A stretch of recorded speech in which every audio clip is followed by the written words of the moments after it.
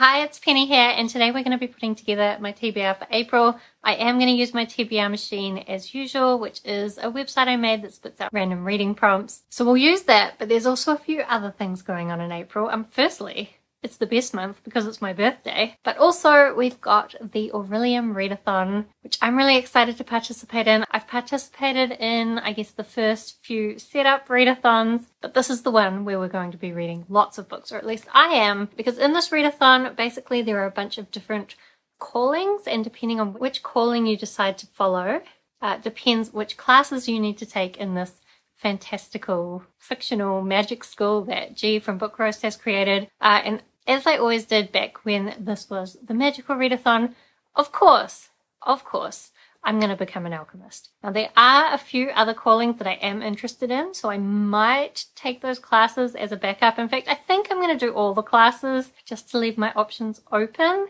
Although I think things get harder in the August part of this readathon, so I might not want to make things too hard for myself. But I want to leave my options open, so I'm going to read a book for every single prompt, or at least I'm going to try to. But as well, I'm going to be doing my TBR machine challenge, so we're going to try and work out how those prompts are going to overlap. And I did last time pick the 3 prompts from the TBR machine that we need to read books for. So the first prompt that I got last time was, also, we are racing the sunset. So if it gets dark, that's why. So the first prompt was to read a book with a one-word title. And for this, I'm going to read Ballad by Maggie Stiefvater. This is the second book in a trilogy where she never wrote the third book. It's kind of about these musicians who get involved with these fairies. It's a YA book. Unfortunately, Maggie Stiefvater will probably never write the third book in this series. So if I read this, I can count the duology trilogy as done, even though I've only read 2 books. And we need to make this fit for an Orilium prompt as well. So I'm going to pick this for lore, where you needed to read a book which is mythology inspired. This has got fairies in it. Fairies are mythology, and I think it's particularly inspired by like Celtic mythology, I think. We're going to count it anyway. So that's our first book. Let's put our books here and see if we can make everything fall on the ground. Then the next prompt on the TBR machine is to read the next book in a series that you have started but not yet finished. And for that, I'm going to read the second book in the Skullduggery Pleasant series. I started listening to the audiobooks of this last month, currently this month, in March, and I really enjoyed it. It's about this girl who inherits from her eccentric author uncle and discovers that he was all involved in this magical world. There's a magical artifact missing, and she ends up being helped out by Skullduggery Pleasant, who is this animated skeleton who's kind of a detective. I don't know what's going to happen in the second book, but some interesting things happened in the first book, and just it's a lot of fun. It's written in a really kind of humorous and energetic way, and I really like the audiobook narration. So to be honest, I'll probably listen to the audiobooks, which I have from the library. So that will be super quick, and for that reason, I'm going to count this for the Orilium Readathon as my animal studies book, for which you need to read a quick read. So that'll be my second book. And then the last prompt I had for the TBR machine was to read a book by an author with the same last initial as you. My surname starts with G. And so the book that I've gotten from the library is Mutu Whenua by Patricia Grace. Grace starts with a G. This is like a really tiny book, but also the font is tiny, so it's not as tiny as it looks, but still pretty tiny, so it's a perfect book for a readathon. I don't know much about it, but it's from, I think, around 1978. It's kind of a classic New Zealand book written by a Maori author. I think it's about a woman who, it's been a while since I read the synopsis. It's about a Maori woman who marries a Pākehā or a European man and kind of has to leave her culture behind. I'm really interested to read it. This has been on my list of Maori authored books that I wanted to read for a while. Oh, and for the Orilium Readathon, I'm going to count this for artificiary. I don't know how to say that, but the prompt is a book with an earth setting, so set in the real world, and that fits for that. Such a little book. Okay, so before I get into all the rest of the Orilium prompts, I do just want to pick my TBR machine challenge prompts for, what's the month after April? It's May. So the first prompt is going to be, is my phone so slow on the internet? The first prompt is going to be read the longest book on your TBR. I guess that's not so bad. Another thing that's happening in April that I didn't mention is that I'm not going to be working. I'm not going to be working in May either, so that'll be appropriate for that. I don't know what it is, but it's probably another book in this series because these are all chunky. Although I have some other chunky ones on there too. I will have to see what that is. But thank goodness I'm not working anymore because otherwise that would have been a challenge. Then the next reading prompt is going to be read a book with green on the cover. Ooh, I have to look at some covers, but that should be an easy one would hope. And then the last reading prompt is going to be, oh no, read a book with food on the cover. I remember I got that prompt once before, and it's actually really hard to fulfill when you're just trying to pick books primarily off your TBR shelf, like your physical shelf. But I think maybe I didn't read the book that I picked for that prompt last time either, so maybe I know what one I'll pick for that. Okay, so let's go through the rest of the books on my TBR. There's a lot of them. So firstly, we've got Elemental Studies, where you need to read a book under 100 pages. For that, I'm going to read Ariel by Sylvia Plath. I read this in high school and I really loved it at the time, but it's been a long time since I was in high school because I'm very old now. So I would love to fall in love with Sylvia Plath again. I've always said in the past that my dream way of reading poetry is to read it while I dance through the forest or sweep through the forest in a beautiful dress. Honestly, I was trying to think of forests I could go to, and I thought of one, but even though I could go there and there would be very small chances of me running into anyone, I've discovered that I'm probably still not brave enough to do it. However, I can at least put on some beautiful lighting here and dance around my house reading poetry. And maybe I could be brave and go and read some poetry in nature somewhere. We'll see how we go, but I'm going to fall in love with Sylvia Plath again. That's my plan. And then we've got Astronomy, where you need to read the book on the top of your TBR list. Obviously, this is quite interpretable in terms of how do you want to decide what the top of your TBR list is. But I've decided just to go with the book that I'm the most excited about reading. And that would be Fool's Assassin, which is the final book. The final book in the Realm of the Elderlings. So the Realm of the Elderlings, I think I can never remember how many books there are. There's 5 trilogies, but one's a quartet. 5 times 3 plus 1, 16 books. So this is the 16th book in the Realm of the Elderlings. We're following Fitz. He's a lot older now. Some children that were in his care are in a lot of trouble, and he is basically staging a rescue mission. There's definitely still some stuff going on with the dragons and all the court politics that you had from the earlier books. I will say the second book in this trilogy wasn't as emotional as the first one, but since this is the final book, I'm really expecting a lot, hoping a lot. I just can't wait to read it. Then the next class is Alchemy, of course. Wanting to be an alchemist, I need to take Alchemy. And for this, we need to read a book featuring romance. I'm not sure my pick is the best, but there is romance in it, so it's going to count. And that is the 5th book in the Lightbringer series by Brent Weeks. I think it's called The Burning White. I've been reading this series this year. I think actually I started it last year, but I restarted it again this year. And I've been really loving it. It's set in a world where people have this color magic, so they're able to draw the light from around them and use it for magical purposes.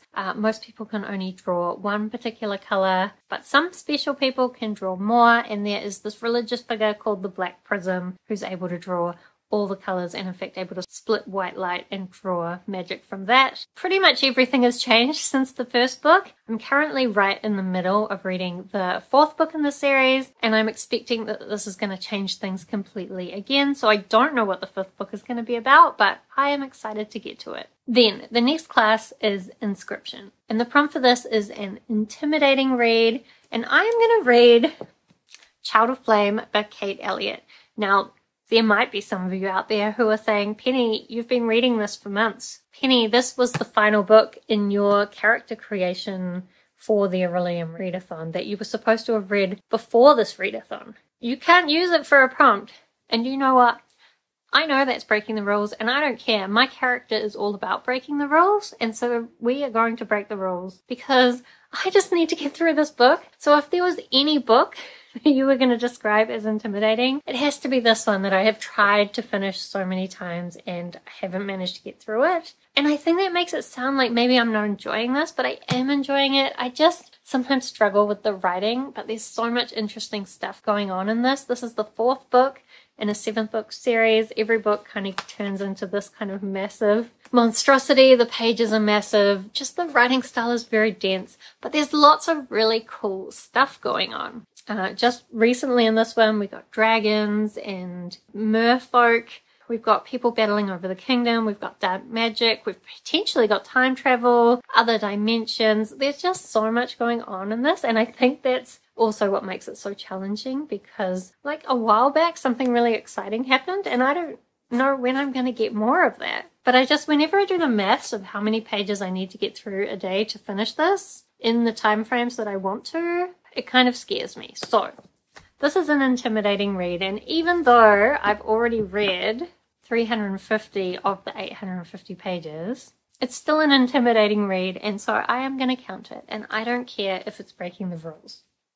Wow, we really are losing our lighting. Okay, the next class that we need to take is Spells and Incantations, and for this you need to read either a book of short stories or essays. I am going to read Huia Short Stories 14. So Huia Publishers is a publisher that I've fallen in love with. I was really trying to find Maori authored fantasy books that I would love, and it was only once I discovered Huia Publishers that this became a much easier thing to find. Unfortunately, this is not fantasy. This is contemporary Maori fiction, but I still think it will be enjoyable. I'm looking forward to reading books with like that New Zealand feel, getting a little bit more insight into the Maori perspective, and just, I'm looking forward to it. Do you know that stack looks tiny on this camera, but in real life, it looks much bigger.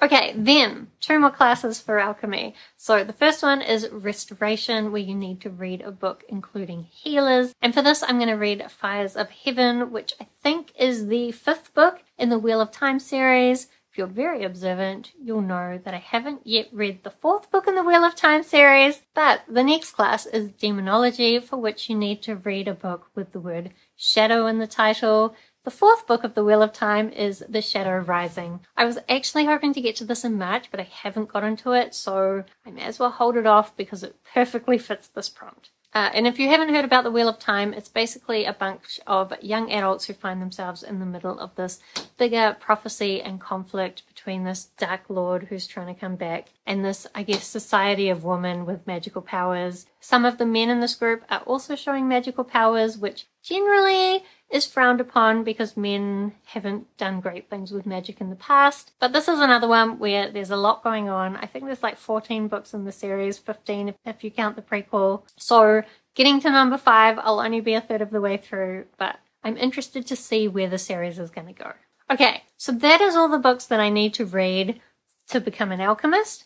But now we're going to add a few more just so that I can have some options. So the first class we're adding on is actually, I didn't write down the proper name of the class here. I think it's the Art of Illusion. So for this you need to read a book with a trope you like, and honestly as soon as I read that prompt I could not think of what I even like. Like what do I like? What do I like? I don't know. So in the end I decided to go with Burn For Me by Alona Andrews. This is the first book in a series about a family that are discovering their powers in this world where people have different psychic abilities, and if you have 2 people in your family with these psychic abilities, you become a house and you get a whole bunch of status and political power. I only really know what this is about because I did read the novella that is like after the 3rd book in the series. But I really enjoyed it. I really enjoy Alona Andrews' writing style. So I'm looking forward to reading this, and I have the audiobook, so I decided to fit it in because I do suspect strongly that the romance in this, like with the Kate Daniels series by Alona Andrews, I think the romance in this is going to be hate to love. And I tend to like enemies to lovers, hate to love kind of romances when it's like they're learning how to work better together. Like, we don't really like each other, but we have the same goals, and when we worked together, we realized that maybe we do work together. That's what I want, and I think I might get that from this book. Then the next class is Conjuration, and for this you need to read a book with a source of light on the cover. For this I'm going to go with The Excalibur's Curse by Kirsten White. I have put a hold on it from the library, so hopefully it will come on time. But this one, on the cover, there's like a sword, which is a source of light in itself. I assume it's Excalibur, to be honest. So this is like a retelling of the whole Arthur and Camelot myth with Guinevere and Lancelot. There's a few twists in there about the way it's being told. To begin with, Guinevere is not Guinevere. She is a changeling. This hasn't been my favorite series, but there were some elements of it that I really enjoyed. So this is the third book in the trilogy. I've read the first two. I may as well continue it. Then the next class is Psionics. I think it's Psionics and Divination, actually. And for this, we need to read a book that's set in the future. And for this, I'm going to read June Messiah. I have the audiobook for this from the library. It's fairly short, I think, which does make me worry that maybe it's not the full audiobook, because I've been tricked by that before from the library. I should double check it. But anyway, June Messiah, so it's the second book in the June series. How do I describe what June's about? I don't know. All I can think about for June is how the last sentence of that first book made me really angry. So why am I continuing it? Just curiosity, to be honest. It's kind of set very far in the future, like I think like the year 10,000. Different families rule different planets, and primarily we're fighting over this planet of Arrakis, where there's this spice, which is essentially a drug that's used that's very popular. But also there's this native people of that land that this family ends up kind of having dealings with. There's a lot more to it than that. That's a terrible synopsis, but like, it's not one I feel like I can easily wrap up. But I'm going to read the second book, so we'll see how we go. And then the last class is shapeshifting. I wish I could shapeshift in real life. So the prompt for this is to read a book with a creature with claws on the cover. So I'm going to read the third book in Skullduggery Pleasant, because you can see he has some kind of glowy claws here. And he's like a skeleton guy, so that counts as a creature, right? So I'm counting it. Third book, I've got the audiobook again, so it'll be quick to get through. I know this is going to be a lot of fun, so I'm looking forward to reading that too. And then, to be honest, I have 3 more books that I couldn't fit into the prompts. So this is definitely way too much to read, but we're going to do our best. From the library, I've got Karen's School Picture by Katie Farina, but this is an adaptation of the original Babysitter's Club Little Sister books, which were by Annie Madden. But I've been reading these graphic novels and they're just super cute and fun. It'll be a really quick read, so looking forward to reading that. Then I also have Gallant by V. Schwab, which is a newer release by her. I think it's about a girl who gets an invitation to this school, but when she gets there, nobody really knows who she is or why she's there. But she kind of sticks it out and eventually discovers that there's this other kind of version of the school or something. I don't know. But it's got a bunch of pictures in it. And like a book within a book. It's fairly short. It shouldn't be too bad to add that to my TBR. I probably could have made it fit one of the prompts, but I am not smart enough. And then the last book I have, which really, if I was going to miss any, it should probably be this one, because it's book 7 in the Harry Dresden files. I have the audiobook for that. I think it's called Deadbeat. I don't know what Harry's going to be up to now. He's probably going to annoy me. But hopefully, he'll annoy me slightly less than the last book. If he could just keep annoying me slightly less every book, maybe, eventually, I won't hate him. Maybe. You never know. So Harry Dresden is a wizard. He solves magical crimes as well as having a whole bunch of dramas in his personal life because he's bad at life. So, it's really dark outside. I don't know how quickly I got through that. But this is going to be my TBR for April. Really, I've stacked these all in the wrong order. But I don't know if I can read all of these. I've got audiobooks for a couple, which will help, although I am actually a bit afraid that I might have too many audiobooks to read. However, I'm hoping to go for heaps of walks in April, so hopefully that will help with getting through the audiobooks. I don't know how it will help with getting through all of these, but again, I'm not working in April, so I can just like lie around reading for a month, and then I'll have to work out what I'm doing with my life after that. But a month of reading doesn't sound so bad. So, do let me know if you've read any of these books and whether you think I'm going to like them. And check back, I'll probably be vlogging the Orilium Readathon as I go, and then at the end of the month I will wrap up all the books and let you know my thoughts about them. So check in then. Otherwise, thank you so much for watching. I hope that you are doing well, and I will see you next time.